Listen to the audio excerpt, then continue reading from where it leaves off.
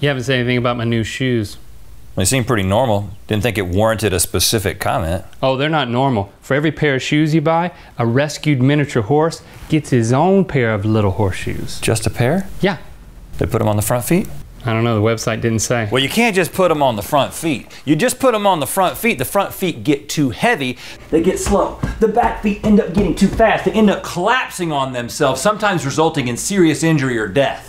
Well, they probably put them on the back feet then. Oh, if you put them on the back feet, that's even worse, because what happens then is the back feet are too slow. They're too heavy. They end up walking, and then they end up dragging their little miniature genitals in the dirt, resulting in miniature staph infections and miniature urinary tract infections. How do you know this? I mean, they probably put them both on one side. But the worst of all is when they put them both on one side. In that scenario, what happens is the little boogers are all off balance, and they're trying to get to their little tiny miniature water trough, and they never can quite get there. They just end up in a death spiral until they die. And it's really sad because their little bodies shrivel up and become even more miniature than they already were. I've seen it happen.